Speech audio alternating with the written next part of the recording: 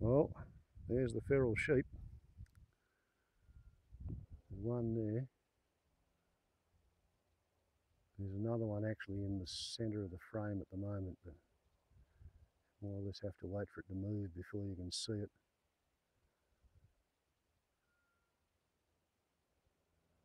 Might even be two there. No, there's only one. Well, that's interesting because yesterday I called my neighbour up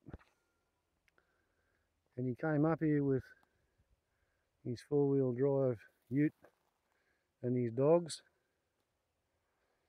and he found the sheep shit up here under the Powerline-Easement access gate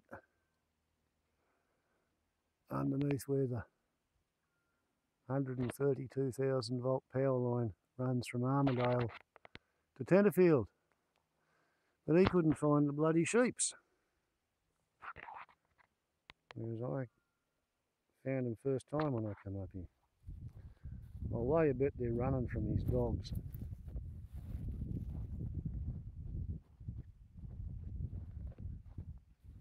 Oh yeah, there's the other one.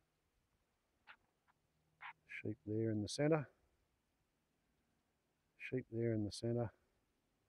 Sheep there in the centre.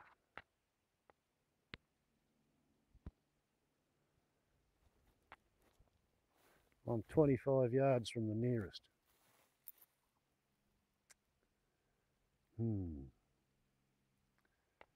There are days when I wish I brought the bow and arrow. Aha, spotted me.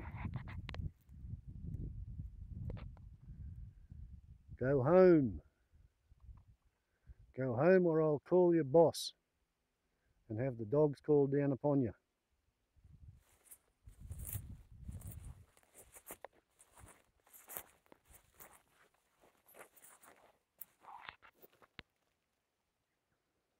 Yep, there are times when it's easier to just bring the bow and arrow and put arrows into them.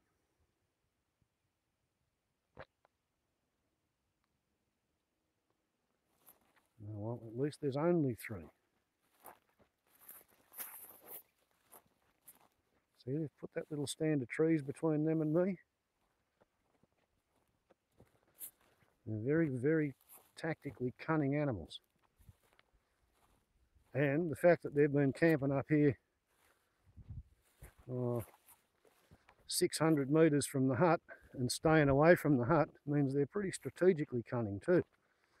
They haven't been coming and planting their fresh sheep shit anywhere near my place.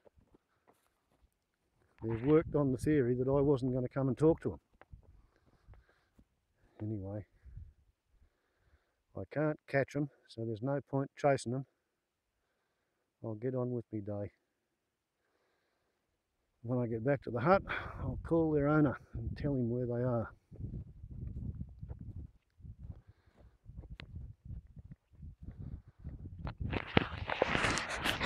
Warbles on a lot to YouTube. Feral Sheep Incursion saga continues. Ciao.